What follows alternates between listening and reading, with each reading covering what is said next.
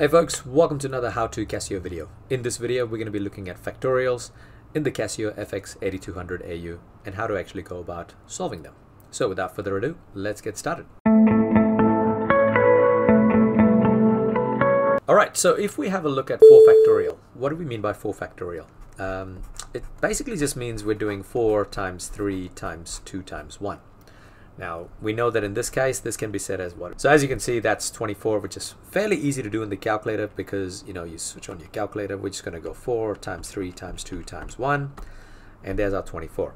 However, when we get to 10 factorial, we don't want to be sitting there multiplying all of those numbers from 10 all the way down to 1. So in this case, it's better to actually use the factorial button. Now, when you actually look in the calculator, you're not going to find this exclamation mark anywhere here.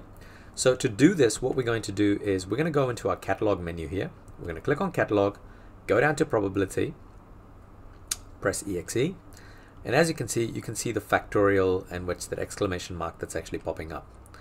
Now we want to actually do 4, so I'm just going to go back to the before the exclamation mark is, and I'm going to click on 4 factorial, and if I press EXE, I'm actually going to get 24. So if I want to work out 10 factorial, I'm just going to go 10, click on catalog, go to probability and click on factorial and press EXE, and that's going to give me 3,628,800. And that, folks, is just a really quick summary of how to find factorials in this particular calculator.